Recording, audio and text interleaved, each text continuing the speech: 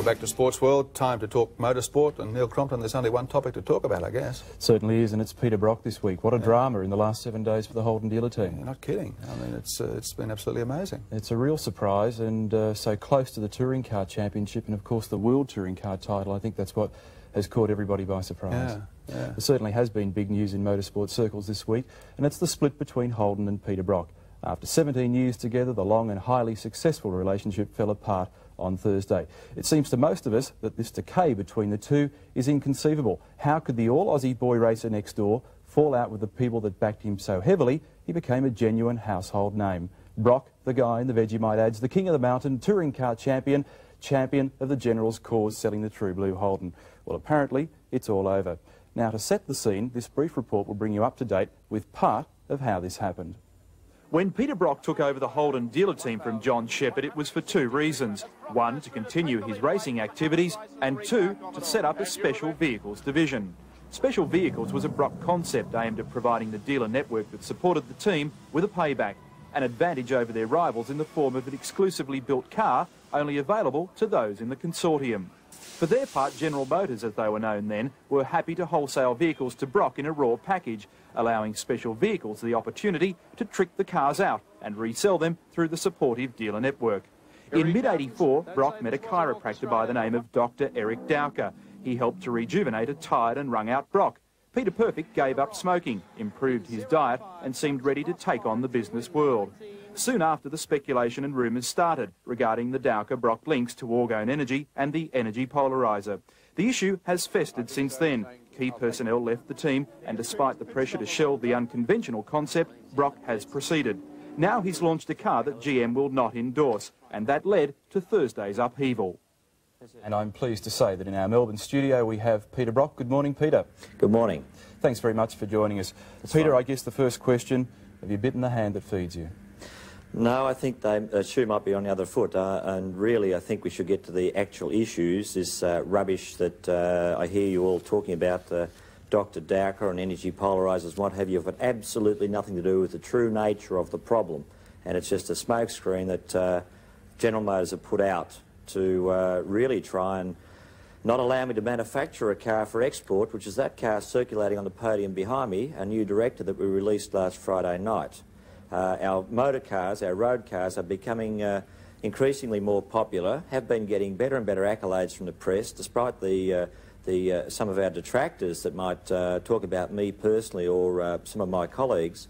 They all admit that our cars are absolutely fabulous, and therein lies the real story, because the real story is that Brock is becoming a little bit too independent. Now, I'm very happy to continue any association with Holden, as long as it is mutually to our satisfaction. And I'm more than surprised at the current situation we find ourselves in. But Peter, isn't it true to say that HMC, to say the least, offended by the peri-integration and the energy polariser, and certainly very disappointed that you wouldn't make the director available to them? No, I'm sorry that the problem is that the car that's on the podium behind us is the real issue, and I'm not going to be distracted by other people being persuaded by General Motors that that otherwise is the truth. The truth is it's the car. Well, yet on February the 12th, Peter, you agreed with General Motors at the time that you would remove the energy polariser issue from the car. Let's get this quite clear. The polariser has not been fitted since the beginning of December. Holden are quite happy that it hasn't been fitted. They've been here, they've inspected cars. That is not one of the points they are even talking about. Let's get on to the real issues. OK, well, the real issue, according to the people that I've spoken to at General Motors, is that you would not make the director available to them for review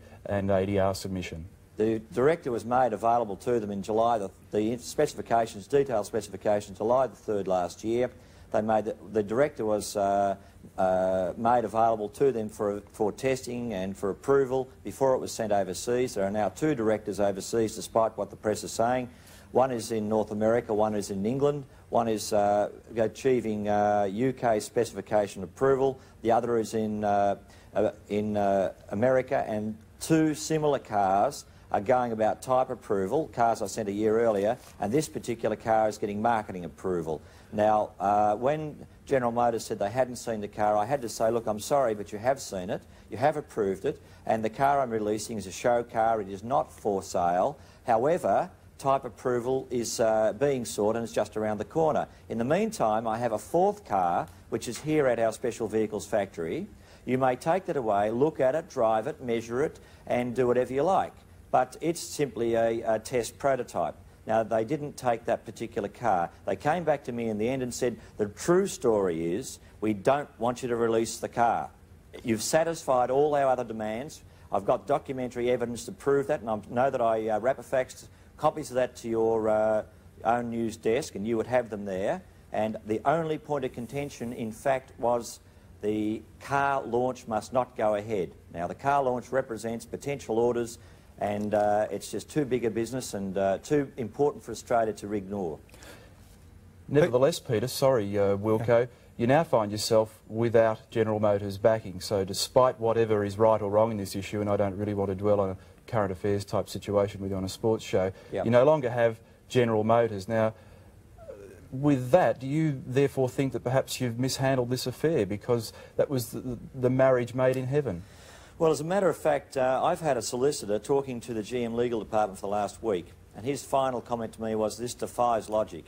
Now, I don't think the door is closed by any stretch of the imagination, but I am surprised at the statements that have been made by Holden, and I'm not prepared to really get into onto those issues. All I do say is that we do have a great product here, which is an important manufacturing car. On the motor racing front, we have motor racing cars there which will undergo the normal research and development programs that we've been conducting over the last few years. We have been the company that conduct that on behalf of General Motors, not the other way around, and that is most important for people to understand.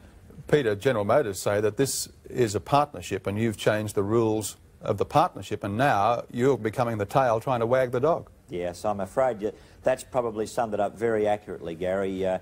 The fact is that this particular car that in question, the director, does represent a motor car that puts Brock into a manufacturing situation. And where I've been a car modifier or a parts supplier, I now would become a manufacturer if I built that car. And there is a change in rules, that's very true, and perhaps the situation that is at hand is the way that things will have to go. I'm not too sure on that. I do believe we need cooperation at this particular time because the Australian economy isn't doing too well, and I think we all need to cooperate and to ensure our survival in a very tough business situation. But GMH say that they are the manufacturer, not you. And can you manufacture a car without GMH? Well, one imagines that it's an uphill battle, and for some time now I have been manufacturing components for Holden, and I have been finishing off the manufacture of those cars at this plant. We built the VL Group A cars here, and our component input into those cars was quite considerable, and we would like to think that that sort of business arrangement could continue. However, the rules and the reasons for the I guess the disapproval of this director is a little bit amazing, because I think Australia needs Australian enterprise going at it full bore, and that's what I intend to do. Peter, what about the report this morning that your colleague John Harvey has suggested that the warning bells have been sounded to you, but you're not hearing them? Yeah, well, does that concern you? I saw that quoted. One of my people just showed me that line. They wouldn't allow me to insult my eyeballs to read the rest of the rubbish that was written. Well, you're talking about Phil Scott. Harvey comment, Phil's a fairly good journalist, and that's something that well, I thought that particular write-up was disgraceful, and that's the only comment I'll make on it. The other point is I have been fully aware, and I'm sure that anyone who reads thoroughly the correspondence that has taken place between myself and GM or Holden officials, both here and overseas, in the last year, would know that I've been fully aware of the situation. Peter, you've also, you said before that you didn't want to discuss Dr. Eric Dowker and the energy polariser, but he is part and parcel of the new car, as we understand it, and, yes. and is credited as being a co-designer of the car. That's very true. Well, GMH say that he's not part and parcel of the deal that was made with you in the first place. That's very true. Things change, and things change in life, and people have to understand that. One of the things that we have done with this motor car, of course, is design it ourselves. I'm responsible for the chassis development, the interior appointments, the styling features on the car, and I guess that I'd like people to sort of look at the car and say, hey, isn't that a good car? Read what different people who've driven that car have said. Now, I didn't read one story on the comments on how good the car is. The car is fabulous. It drives fabulously. The Americans admit it is very, very good. And surely that is something I'm permitted to be proud of. And I also believe it's something that I could assume other people would comment on and say, Brock, how come a small organisation like yours manufactured a car, albeit a prototype car, that is that good? And I think that's a real issue. Well, Peter, thanks very much for talking with us this morning. I'm sorry I'll have to cut it short there, but we appreciate your time in helping to explain what is obviously a very complex situation. We'll look forward to seeing you next weekend. Thank you. We'll take a break on sports. We'll be back in just a moment. While in the world of motor racing, a 17-year association ends between Peter Brock and Holden, and it's all because of an energy polariser. Circulating behind me there, our new director, which is a vehicle which has achieved a lot of acclaim in Europe and America, and certainly the marketing organisations in those particular countries want to buy a number of those vehicles, a vast number of those vehicles, which of course would have a tremendous effect on Australia's foreign exchange. We have a potential at the moment, Danny, of exporting 5,000 vehicles a year. I hate putting a figure on these things, but the marketing people overseas have done their sums, and they're saying that's the sort of figure. And that represents $250 million per annum. And as an Australian, I think it's an absolute disgrace that a company would try to stop Australia from trading itself out of the current predicament this country is faced with. I'll certainly be looking at my options over the weekend, and I'm not about to give in. I mean, I'm as determined on this issue as what I am on the starting grid at Bathurst, I can assure you of that.